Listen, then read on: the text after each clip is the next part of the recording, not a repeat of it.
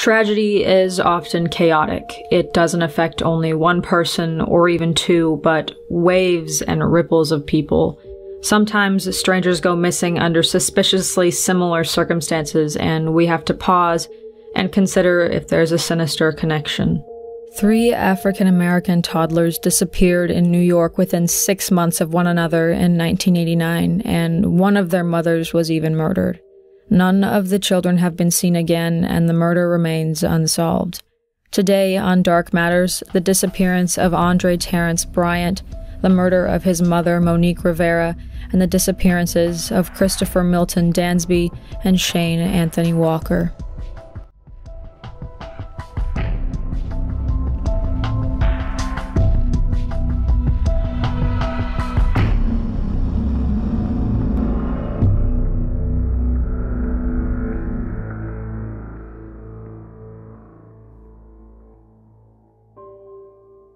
"25-year-old Monique Rivera was a devoted mother of 3 boys, the youngest of whom was just 6 weeks old. Little Andre Bryant was born on February 17, 1989 to Monique and 24-year-old Timothy Bryant, a shipping clerk for a garment company based out of Manhattan, New York. The family of 5 happily lived in their Brooklyn apartment until March of 1989, when everything changed. On Tuesday, March 28, 1989, Monique, Andre, and her eldest sons, Timothy Jr. and Thomas, took a leisurely walk around their neighborhood when a 1988 or 1989 burgundy Pontiac Grand Am Sports Edition pulled up alongside them. The windows were tinted and the license plates appeared to be out of state, possibly from Maryland. When the windows rolled down, Monique was met with 2 African-American women. One was approximately 30 years old and heavier set. The other looked to be in her early 20s with long red hair. Both women were about 5 foot 7 inches tall. Immediately, the women struck up a conversation with Monique about her children. The younger of the 2 women seemed especially interested in 6-week-old Andre, saying, "Let me see the baby," and asking to hold him. After talking for a bit, the women persuaded Monique to go shopping with them. Later that day, Monique returned home from the trip with a new outfit she'd purchased from a store known as Canadians. She also showed her husband a pair of gold pants and a black shirt that she claimed the women bought for her on a fraudulent credit card. Timothy disapproved of this, but Monique had already made plans to shop with them again in White Plains, New York the next day. Monique called on Timothy's sister, Patricia Bryant, to babysit the children during the trip. Patricia immediately thought it was odd that the women were buying her clothes, as Monique had her own money to purchase clothing, but she came over to babysit anyways. Wednesday, March 29, 1989. The 2 women phoned Monique from a payphone around the corner from her apartment, asking her to bring Andre along on the shopping trip. Monique agreed and was last seen getting into the car with the women around 2 p.m. that day, but when night fell and the hours ticked by, her family knew that something was wrong. Thursday, March 30th, 1989. Monique still hadn't returned home, and enough time passed that Timothy could report his wife missing. Earlier that day, in the Bronx area of New York, a jogger discovered a body near the Eastchester Bay in a patch of woods. The body was female with no identification, and she'd been bludgeoned and strangled to death. It isn't until that Sunday, when Timothy placed a desperate ad in the paper, pleading for help finding his wife, that police made the connection. The murdered woman was none other than Monique Rivera, and her 6-week-old son Andre was nowhere to be found. There was no sign of Andre, and no sign of the women police presumed took him. All 3 had vanished into thin air, leaving behind a murdered mother and her grieving family. The 2 women have never been identified, though police found information that possibly showed Monique knew one of the women from middle school. The family wasn't able to remember any names, so no official connection has ever been made. Even with witness interviews, tips, and divers scouring the Eastchester Bay, the car, the women, and little Andre seemingly vanished into thin air. 2.5 months later, on Thursday, May 18, 1989, a mother took her 2-year-old son, Christopher Milton Dansby, to her apartment complex's playground. While at the Martin Luther King Jr. Towers playground, located in Harlem, New York, The mother decided to run to the store while Christopher played, since she didn't have his stroller. Relatives at the park agreed to watch over him, and she left, returning a short time later. However, upon scanning the park, Christopher was nowhere to be seen. When she asked her relatives where he'd gone, they claimed they'd last seen him playing with a red ball and 2 children, a boy and a girl.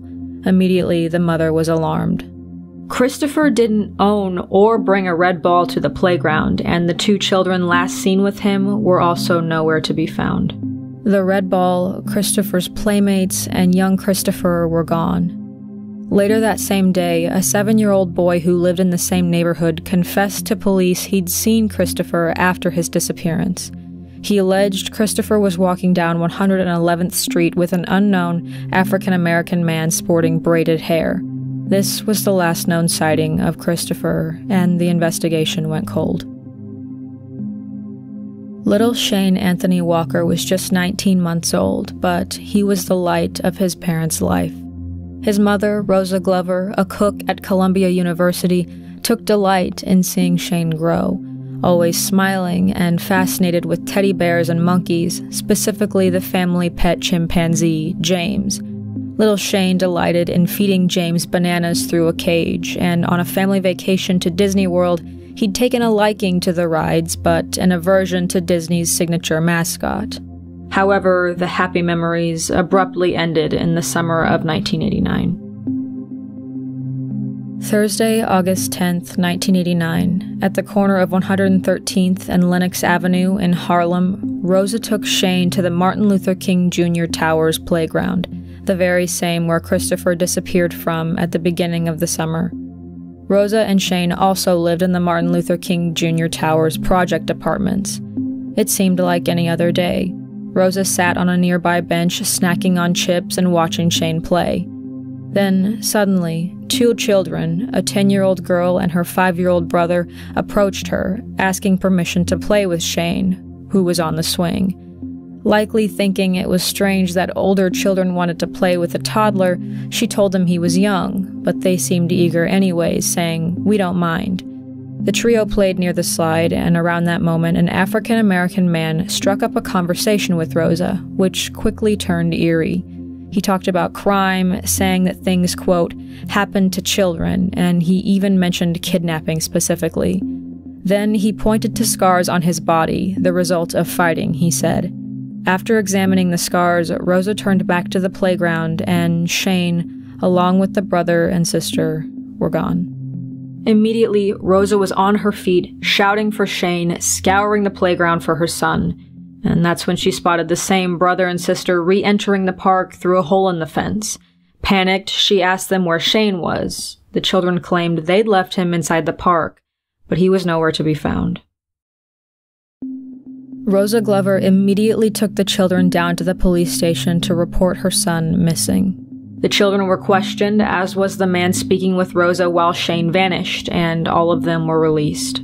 The search was underway when Rosa, just days later, received a phone call from someone claiming Shane was buried in an abandoned building.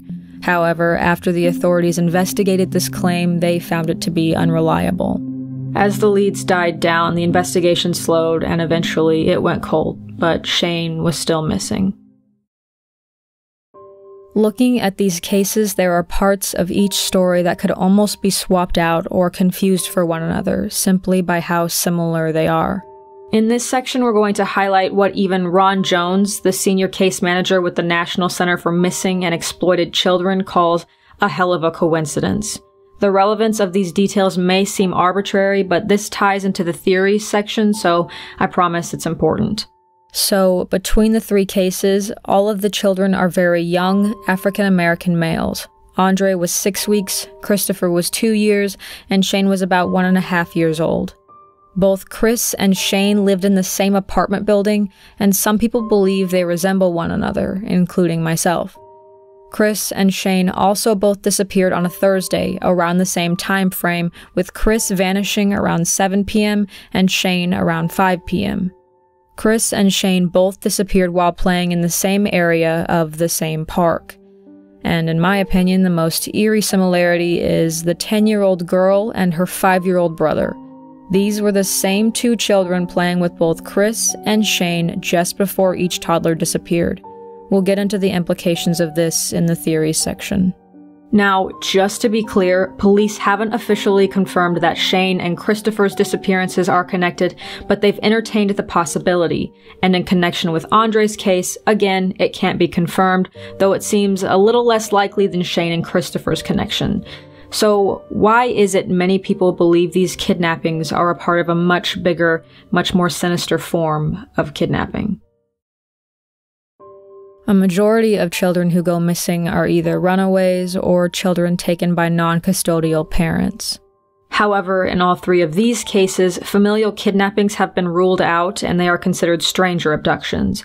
So, why were there two extremely similar and one very similar kidnappings of the same demographic in such a short period of time?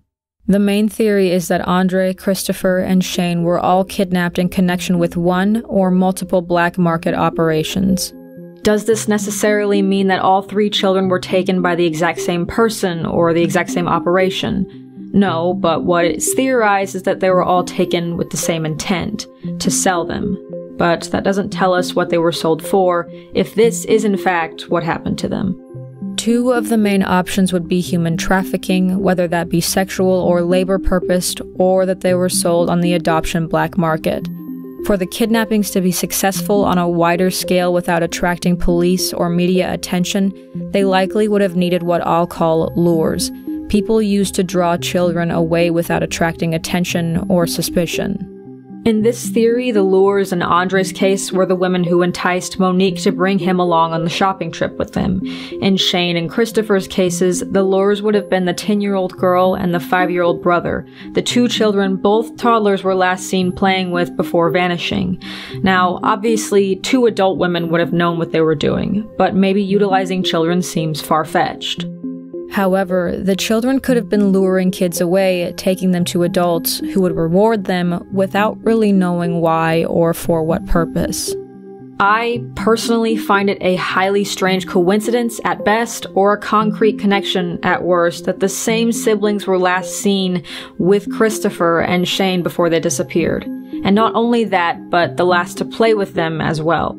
And if you'll remember, the children approached Shane's mother to play with him, despite the fact he was much younger than them.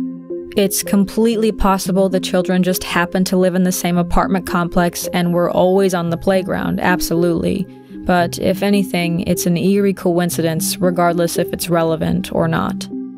While it's horrifying to think that there was some operation to kidnap and sell African American toddlers in 1989, my research showed that black toddlers and infants on the regular adoption market are generally sold for less than mixed-race or Caucasian children. According to The Economist, prospective parents looking to adopt could save $8,000 if they adopt a black baby, especially if he's male, as girls cost about $2,000 more than boys. Also, occasionally Canadian and European adopters will look to America to adopt children. An economist claims that they are also less race and less gender biased than American parents. According to NPR, adopting an African American child possibly hastens the adoption process because, quote, they have children of color waiting. This is a picture from the article showing various children being placed for adoption and their costs. And you can see that purely African American children, in comparison to other children, cost less. Keep in mind this is all statistics for the surface adoption market, the legal one, not the black market one. But following the same principles, it's possible the adoption black market may have the same prejudices, as surprising and sort of revolting as this is to me personally. So, seeing the statistics and the nature of the crimes, it seems possible the children were kidnapped and sold under the radar, especially since young black males were likely to sell the fastest based on price alone, if the black market works the same way. Not to mention that black children who go missing often receive less media attention than any other race, and this occurred in a project housing area, at least concerning Christopher and Shane. It's likely the perpetrators chose their victims, counting on this. Now, concerning Andre, it's possible this wasn't a ploy to sell the child, but some sort of revenge or payback plot that targeted Monique and her family. Some speculate that if the women did in fact know Monique from middle school, that taking Andre and harming Monique was some sort of revenge. But again, because the identities of the women couldn't be confirmed, this remains just a theory for now. Then, of course, we have to entertain the possibility that while eerily similar, the kidnappings were 3 separate, unrelated incidents with different perpetrators who had different motives. Regardless of not knowing exactly what happened, the fact remains that Andre's, Christopher's, and Shane's families still have no answers, and it has likely haunted them. As of right now, the fate of these 3 children can only be speculated upon and not confirmed. All 3 of the victims' families have open wounds and unanswered questions. Timothy Bryant and his sons Timothy Jr. and Thomas Bryant were forced to continue life without Monique and without Andre. Thomas hopes his brother is alive and well and that one day they can meet face to face so he can, quote, see what kind of man he developed into. Hope is a common theme among these families, as Rosa, Shane's mother, also believes her son is alive. She and Shane's father dearly long to have their only son back home, or to at least know his whereabouts and what happened that day. The couple still lives in the area he disappeared from, but steer clear of the playground, as the memories are too painful to face head-on. We wish the families of this tragedy only the best going forward and hope that one day they can have answers.